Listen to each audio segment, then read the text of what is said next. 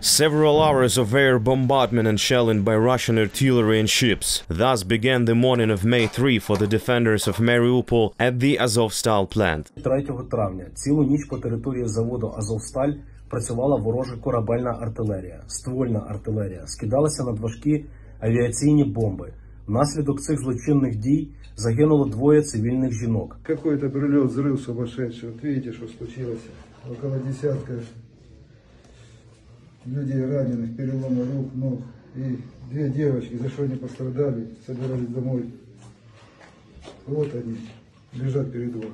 The Azov regiment reports that the enemy stormed the plant. And this is after Russian Defense Minister Sergei Shoigu reported to Putin on April 21st, Mariupol is under full Russian control, there is no fighting there. The same Putin later said to UN Secretary General Antonio Guterres in Moscow. Там ситуация сложная и, может быть, и трагическая.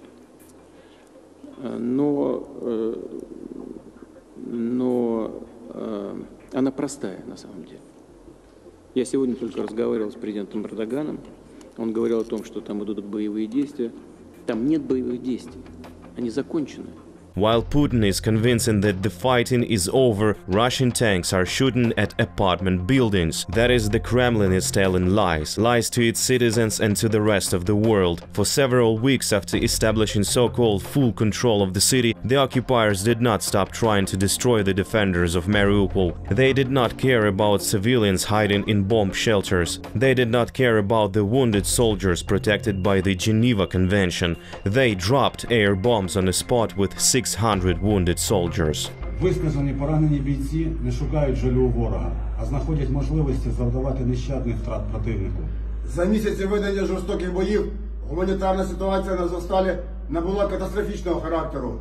В ситуації, що склалася, ми закликаємо вище військово-політичне керівництво країни та міжнародну спільноту зробити все можливе для правильної евакуації цивільних осіб, які залишились на території заводу, поранених військовослужбовців та тіл загиблих. In the end, about 100 civilians still managed to leave Azovstal. After weeks of procrastination and indecision, the Red Cross and the United Nations helped. Після багатьох тижнів переговорів, після багатьох спроб, різних зустрічей людей, дзвінків, країн, пропозицій нарешті. Не було жодного дня, щоб не пробували знайти таке рішення, яке забезпечить порятунок наших людей. Сьогодні вперше за всі дні війни запрацював цей життєво необхідний коридор. Перше. Ми з-під завалів тросами дістаємо цивільних людей. Це жінки, літні люди, це жінки та діти. Ukrainian fighters remain to defend the city. They have almost no food, water or ammunition left. They sleep on the floor and cook on the fire. Условия, мягко говоря, не очень, но в принципе на дух бойцов, боевой дух это никак не влияет. In more than 2 months of fighting in Mariupol, the Azov regiment alone destroyed almost 2,000 occupiers. Another 3,500 Kremlin soldiers were wounded.